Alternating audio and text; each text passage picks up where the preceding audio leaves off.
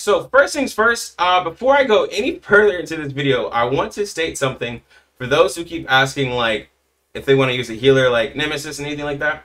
If you do not have S1 Nemesis, then she is not a healer. She is like, she's not. She will not do what you need for her. When you look at her abilities, her skill does damage, right? Has a CC with knocking down targets. Does a lot of damage.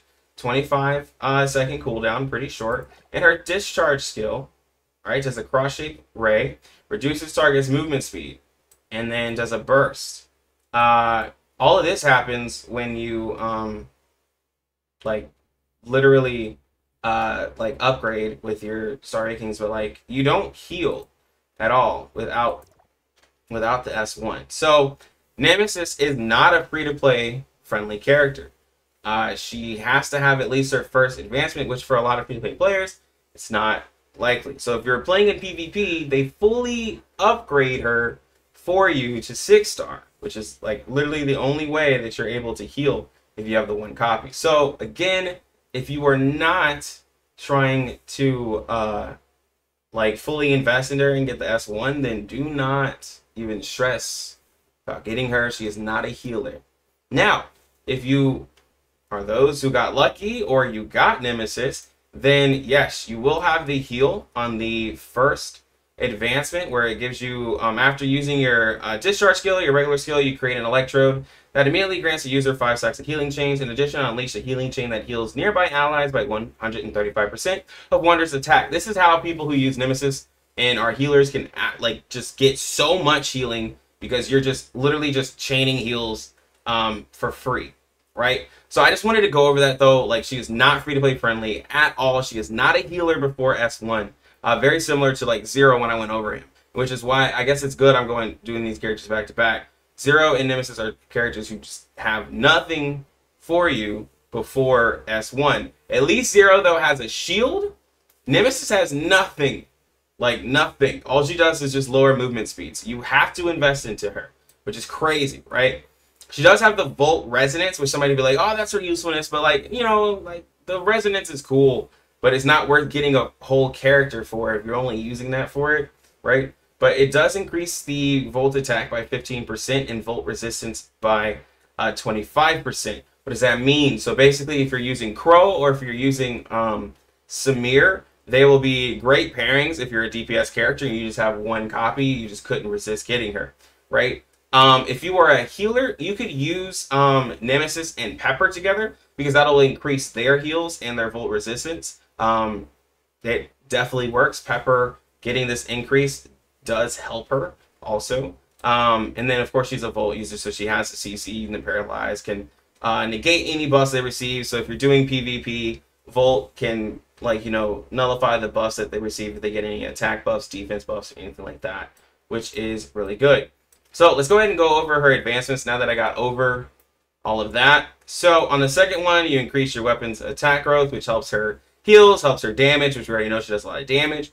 On the third one, this is where she starts to get even more damage. Her electrode every seconds will pulse out damage equal to the maximum of 205% of attack in a target area. And then on the fourth one, you get increase the weapon's attack growth. So it's not even like the other heals where it's increasing by health. This is just straight up increasing by attack. This is why for support, she is just straight up damage, right? Unless you just like really start her up for the S1, but she is literally just straight up damage. And then on the S5, after using Pulse Lock, increase the Wanderer's attack by 5 plus number of electrodes times 5% for 25 seconds. So that's going to be 5 plus number of electrodes. If you're S1, you're going to get 1, right? And then so that's the 1 times 5, so that's 10%. If you have the 2 electrodes, and that's 2 times 5, that's 10, that's 15. It looks like it's 15%, if I did my math right. 10, yeah. Yeah, so 10 or 15%. On the 6, up to 2 electrodes can be activated at the same time. So many more electrodes will replace the ones furthest from the user. Basically what that's saying is that, like, if I put an electrode way over where I shot an enemy at, and then I put another one down by me. The next time I use my discharge skill or my skill, it'll put it closer to me. That way you don't have your electros like completely spread out. If you've been playing PvP with Nemesis, you've noticed people have been like trying to run outside of your electrodes. So if you are like at an S6, which everybody is, then you can keep putting down your electrodes where you need them to go, versus before that, you can't really replace, like, you really can't move them, right? And then placing another one down does heal it all the way back up to full. So, you know, but like all in all, just like going over her kit's Arcane advancements, she is really strong. She has a lot of damage, and I will show you guys. But it's why everyone's so frustrated, because like she can heal for free by just doing a dodge skill, right? And it puts this ring around you, and it just heals. Like it just straight up heals you, and it's just a little strong, honestly, because it's just free heals. You don't have to do anything for it, and then you get another burst heal when you use your abilities, which is pretty crazy. So, and then she has to charge, and her basic skills are really nice. They also have a tracking on them. I don't know if you guys realize, but like if I'm in the air shooting a target, like well, that I'm actually locked on, the moves will track that shoot out. So that is really interesting, because enemies that like fly up into the air, people in PvP who fly up into the air, they do the same thing, right? So you have the ceiling ring, and then you put down your electrode after you use your skill. So I don't know if you can see, but yeah, here you go. There's an electrode that's there, and I'm healing it passively with my dodges. And then all I have to do is just wait, because I'm not trying to use my other skills. But I'm able to just heal myself. And of course, I am a 6-star, so a lot of these values, guys, are going to be like kind of crazy. So don't look at those. But I can put down another if I'm a 6-star. And then now I can have 2 electrodes down that are pulsing out, that are hitting the enemies. They're stacking up tons of bolt damage, which will end up being a stun, which will end up reducing the buffs that they get. And so this is how she's able to do like also a lot of AoE damage. And again, let me see if I can let this enemy hit me. When I use my abilities, I get a big burst heal. See, just get a big burst heal also. So it's just, this is why she's just really crazy right now. Though she has the pulse damage that just keeps pulsing out every 6 seconds, and they go on their own timer based off of the lifetime. So you see that one pulse is out and the other pulse is out, and all I have to do is just keep up the healing for them. And so me being a support, I can actually like heal these back up to full, and they don't have a time limit. Like they're just there as long as I can heal them. And honestly, I can keep them out like the whole time. So it's a little ridiculous. Like I understand for some people, but for PvE though, she's really effective for healers, because healers are able to do damage like without having to they're not having to really like switch to like a DPS character in their roster. You can totally rock out with Nemesis and then put down like another healer, right? So you can swap either to your Zero, you can swap to your Coco Ritter, so you can have all of those heals and then still keep up with Nemesis. You can heal these, keep up your electrodes, even if you're just, you know, at S1. But you really want this healing ring, because this is going to be free healing for you that you can just passively get while people are just around you. And if you see, it's this effect right here that helps with that healing chain. And so you just keep your dodges up, use all those, that way you can get the max chain, and then you're fine. But yeah, that's all we're doing. We're able to keep up the healing rings. Like, they're just been there. So yeah. That's kind of like how her combat goes. You're just going to be firing your discharge skill, your skill whenever it comes off. They charge really fast, especially if you are a healer.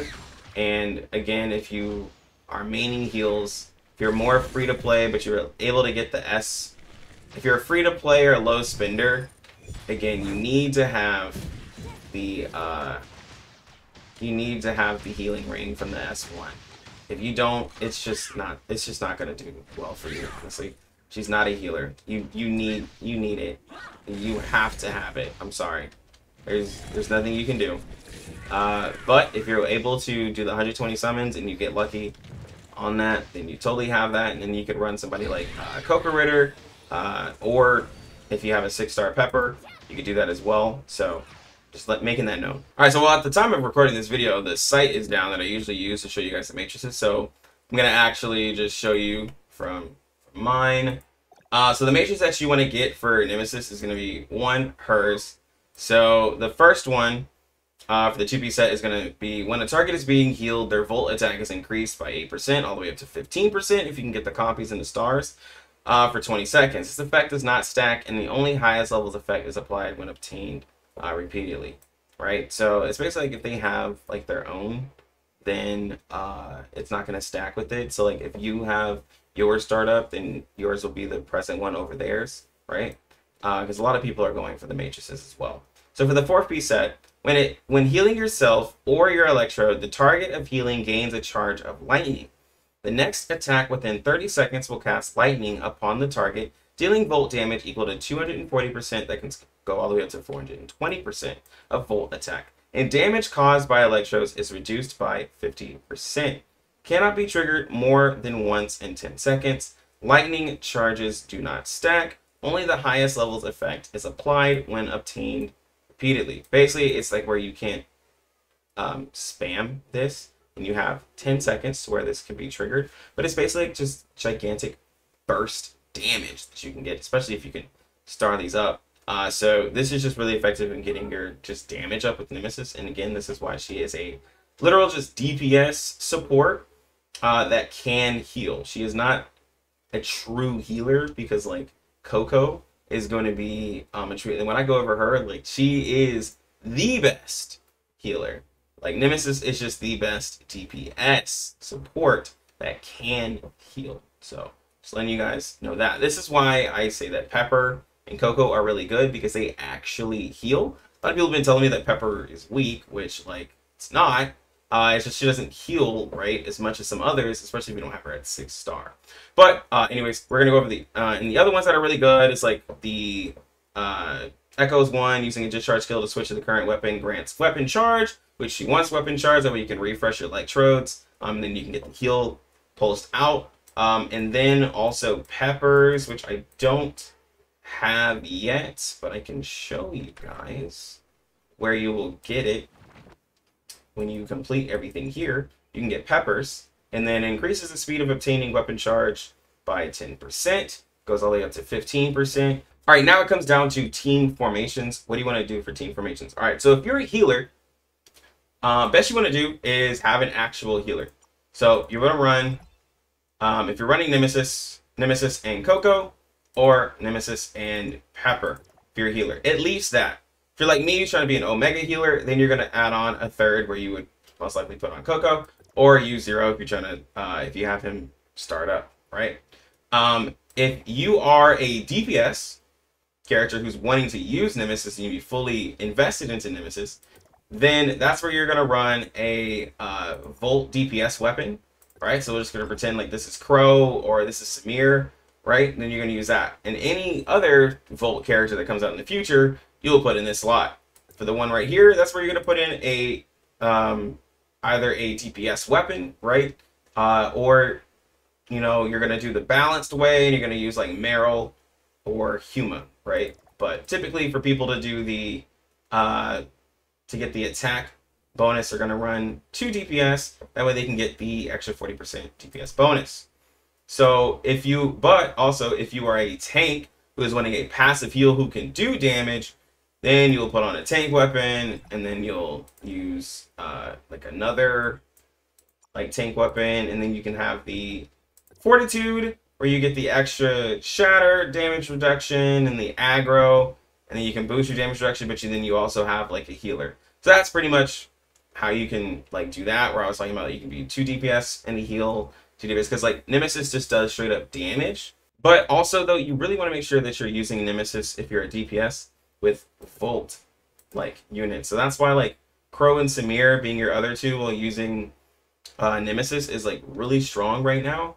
A lot of people are doing Nemesis with Samir and running like King or Meryl, right? That way they can have the shatter damage as well, because shatter damage matters. And if you don't have a tank that's fully invested to a shatter build, then like you really want to get through those shields. That's pretty much like it for like you can plug Nemesis in on a lot of different teams because she just does so much damage.